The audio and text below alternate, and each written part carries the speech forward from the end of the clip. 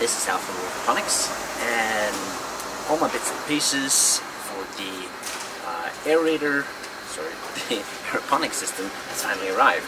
And so I'm quite excited to get started. I say get started, but I'm quite excited to get this project finished, which hopefully will happen today. Fingers crossed and all that. Oh, and knock on wood. So, what are you going to do with it? Well, let's start by saying what just actually arrived. For those who haven't been following, this 12 head 20mm ceramic disc ultrasonic fogger unit arrived from the States. It is by House of Hydro. I'll put a link in the caption below. Very helpful people, quick to answer, quick to ship. Really seems like it's quite a different experience from the Chinese one that I ordered, the one head one. So this I'm very excited to get started with and get trying. I gotta say, it's a little bit bigger than I expected, and it's only just gonna fit into my reservoir actually. So the reservoir should fill with fog very quickly, which should be an advantage for me. So what I'm gonna do is, this is basically a float, so it floats at the right height no matter how much water is in the reservoir. So it's gonna float inside the reservoir, produce a hell of a lot of fog and nutrients in aerated form. Once the reservoir fills up, this is the lid that's going to go on top of it. I'm going to put a support plate below and mount my fan. This is a waterproof fan, 120mm fan, adjustable speed by the way. A fan that I also bought from House of Hydro. Basically they have you covered for pretty much anything you need. That's going to go on top, screw into. I'm going to give it a bit of silicone. Give it in silicone here so it's a tight seal. Probably not needed, but hey. It's going to go on top. That's going to create a pressure within the chamber. It's going to push air in. And then I have a 40mm PVC tubing is going to go up. And that's going to distribute it to a pipe system above the fan that I showed earlier. Mounted at one side of the lid. Why did you split up the lid, Elf? It's not going to be tight that way, is it? No, it's not. Unfortunately, due to the placement of my reservoir, and this is really the only one place it can be, the tubes are going to run above it, so I can't really have the lid be one. So the behind bit of it, this is the other half. That used to be siphon there. This one is going to have the 40mm pipe to transfer the fog up. So that's going to sit behind all the grow tubes. And this is going to come in from the front. I'll put in the fogger system from the front of it, and this will slide in and fall in place. Now it's fairly tight. I might have to just give it, I don't know, a piece of tape on top of it so it's still sort of modular. It may not even be an issue. We'll see. Surely the easiest transfer is going to be through the 40mm pipe once I create pressure here.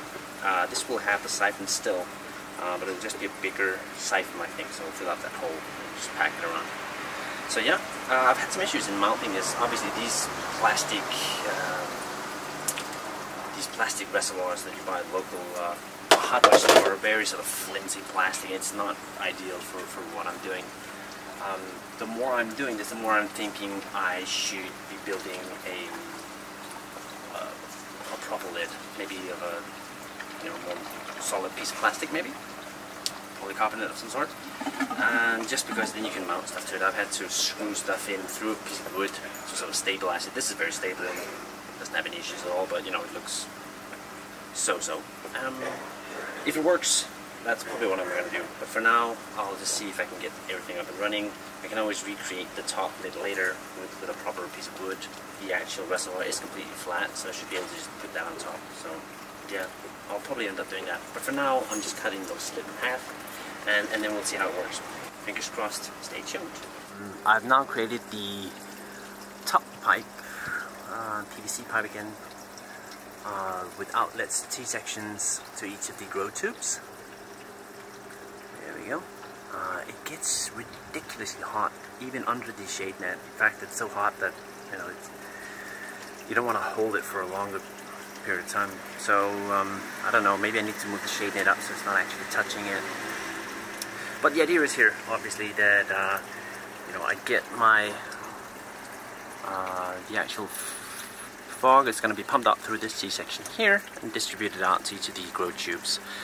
Why did you choose the 40mm gauge? Well, there's a very big difference between the 40 and the 50 in that the gauge of the tube is much smaller, easier to work with, and I think it should be enough to push it out. Well, I'm hoping anyway, because it's done. So no, I think it'll work just fine. I do have 16mm T-sections out to the tubing to go into each grow tube. The collected volume pushed up hopefully will be enough for all of them.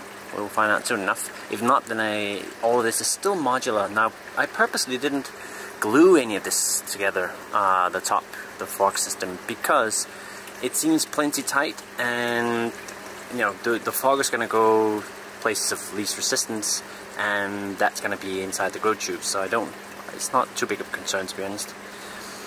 So once it gets up there, and it's heavier than air, so it's just going to fall down through each tube naturally. It's my expectation anyway. So yeah, all I need to do is do the final fitting on the outlet on the lid of this grow, on this reservoir. And then, as you saw earlier, the fan is already done, and then we should be ready for the test. So yeah, keep tuned and see where this is going. Cheers.